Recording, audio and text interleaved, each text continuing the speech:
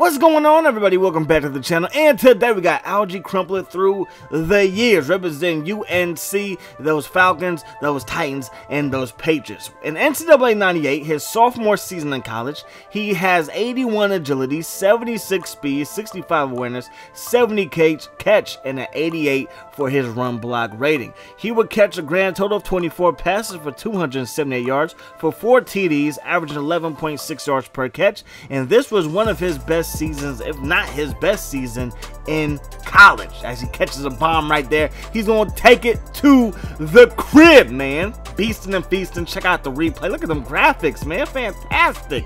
Now, there's a little bit of confusion moving forward, right? In NCAA 99, you can see that he is wearing 83, but I'm not even sure if that's him. I believe the guy catching this pass is supposed to be him, even though he's wearing number 85, and clearly he's a light-skinned brother, or maybe even Caucasian, right? So I didn't know which one it was, but he definitely was in this game, but he did not register a single stat in college. I'm guessing that he was hurt, because in the next game he will be there, but he'll be wearing 82 and he will be light skinned again. So I'm guessing 85 was supposed to be him, but it wasn't him. So in NCAA 2000, 67 agility, 59 speed, 87 awareness, 75 catch, 69 for his run block. He would catch 20 passes for 191 yards and average 9.6 yards per catch. That was a nice catch right there versus number 1 Florida State.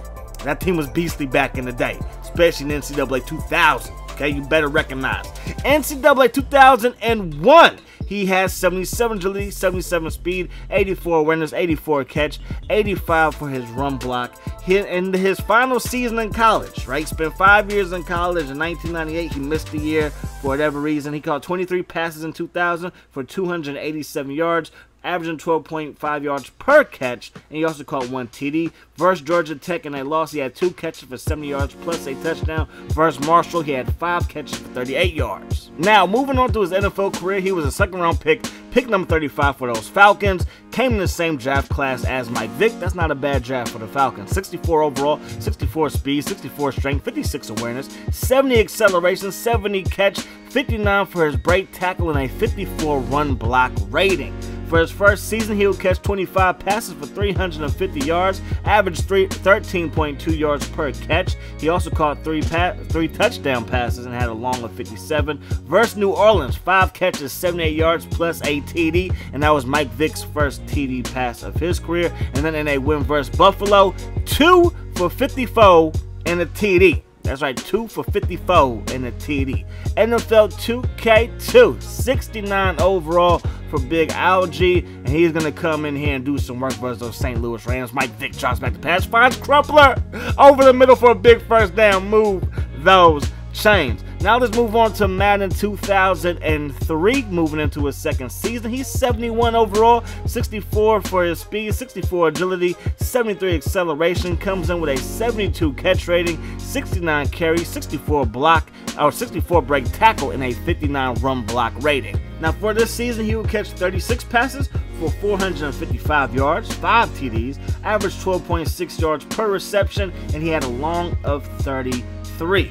Versus San Francisco, 5 receptions for 75 yards plus a touchdown. And then versus New Orleans, he had a grand total of 4 catches for 62 yards. Moving on to 2K3, he's 72 overall, 74 speed, 67 agility, 65 awareness, 66 for his route running, 74 catch, 62 run block. And if he had Mike Vick speed, he would be gone. But I mean, he is a tight end. He was a pretty big tight end too, man.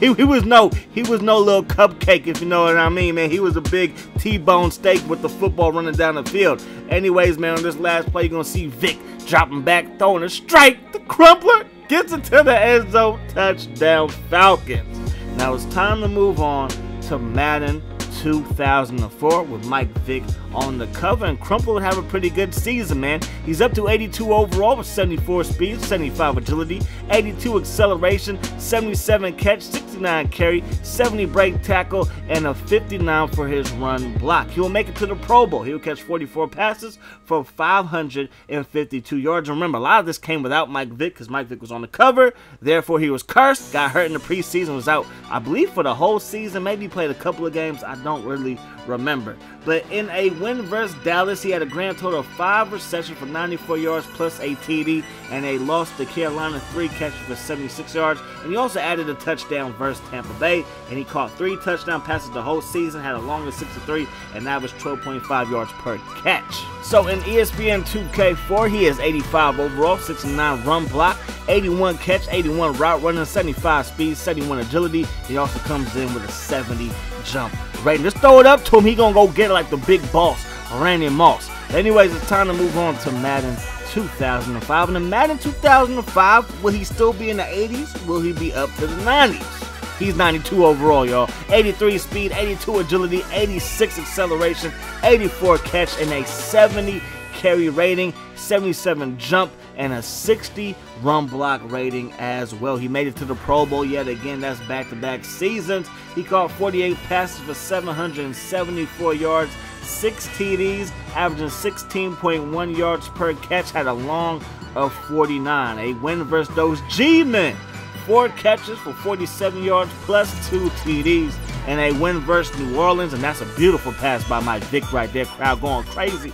But versus New Orleans, he had 4 receptions for 103 yards, his first 100 receiving yard game of his career so far, and he also caught 1 TD in that game as well. And the game versus the Giants was his first career 2-touchdown game of his career. Moving on to ESPN 2K5, 87 overall, 69 run block, 81 catch, 78 for his route running, 75 speed, 71 agility, 70 jump, and he also comes in with a 61 break tackle rating, and who could forget him getting smacked by Brian Dawkins? I mean, it's part of his legacy too, because he hanging on to the ball. A lot of people forgot that.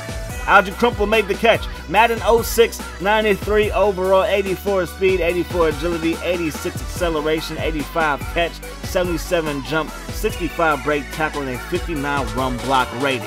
Now he will make it to the Pro Bowl yet again. He would catch 65 passes for 877 yards. Both are career highs. 5 TDs. He also averaged 13.5 yards per catch, had a long of 48, and a win versus Detroit, 7 catches for 104 yards, 2 TDs, 3 receptions, 94 yards versus New Orleans. He loves playing against New Orleans, man. He's always having a fantastic day. Let's move on to Madden 07, where he's 96 overall, 85 speed, 82 agility, 86 acceleration, 78 truck, 87 catch, 77 jump, and yet again, 59 run blocking. I don't think EA paid attention whether he could block or not. They're like, let's give him 59. Let's give him 59. Anyways, he made it to the Pro Bowl yet again. That's 4 straight seasons. He caught 56 passes for 78 yards, or 780 yards, excuse me, 8 TDs, averaging 13.9 yards per catch, and had a long of 46. That 8 TD mark is the highest of his career. And they win versus Pittsburgh. He caught 6 passes for 117 yards, which is the most yards in a single game for him. 3 TDs, which is the most in a single game for him. And they win versus Cincinnati, 4 catches, 72 yards plus a TD. Madden 08, he comes in at 94 overall, 78 speed, 77 agility, 80 acceleration, 88 catch, 88 route running, 90 for his catch in traffic, and an 87 spectacular catch rating as well. Now he would catch 42 passes for 444 yards, 5 TDs, he would average 10.6 yards per catch, and he had a long of 55. In a win versus Seattle, he caught 3 passes for 67 yards and 2 TDs, and a loss versus Carolina, 6 receptions for 63 yards plus a touchdown. Right here, he gets in the end zone versus the Bears. Moving on to his days as a Tennessee Titan. Madden 09, 86 overall for Big Alge, 78 speed, 72 agility, 74 acceleration, 82 catch, 80 route running, 86 catch in traffic, and an 85 spectacular catch rating as well. He will catch just 24 passes for 257 yards for his first year in Tennessee. He'll receive 1 touchdown reception. He also averaged 10.7 yards per catch and had a long of 28. And they win versus Baltimore, 2 receptions for 15 yards plus a touchdown. And they win versus Kansas City, 2 receptions for just 38 yards. But he can still get it done in Madden. We see that pass, we see that catch, straight balling. Kerry Collins ain't made it easy on you either. Kerry Collins made it hard. You had to have some good spectacular catch rating with Kerry Collins. Anyways, I'm done. Madden 2010, 77 overall, 68 speed, 70 agility, 72 acceleration, 74 catch, 80 route running, 79 catch in traffic, and an 82 spectacular catch rating. For his last year in Tennessee, Alge Crumpler caught a grand total of 27 passes for 222 yards, 1 TD, averaged 8.2 yards per reception, had a long of 27. Versus St. Louis, 4 catches, 41 yards plus a TD, and a win versus those Houston Texans, 4 catches for 44 yards. Now it's time to move on to how many of y'all remember this? His days as a Patriot. He was teammates with Gronk and Aaron Hernandez. That's a pretty solid tight end core. And you add on Alge Crumpler, I'm just saying. Madden 11, he's 74 overall, 68 speed, 68 agility, 71 for his acceleration, 74 catch, 72 route running, 75 catch in traffic, and a 77 spectacular catch rating. He would catch a grand total of 6 passes for 52 yards. He would average 8.7 yards per catch. Caught 2 TDs though. Caught 2 TDs and had a long of 27. And they win versus Buffalo in week 16. He caught 1 pass for 4 yards plus a touchdown. And they win versus Miami in week 17. 1 catch for 10 yards plus a touchdown, man. In Madden 2012, he is 73 overall. Now, when we add up all of his overalls and divide it by the same number of games, we get 81 overall for Alge Crumpler's career as a video game character in the NFL. That's gonna do it. Hope you guys enjoyed the video. As always, I enjoy bringing it to you. I hope that the rest of your day is the best of your day. Peace, love, hot sauce.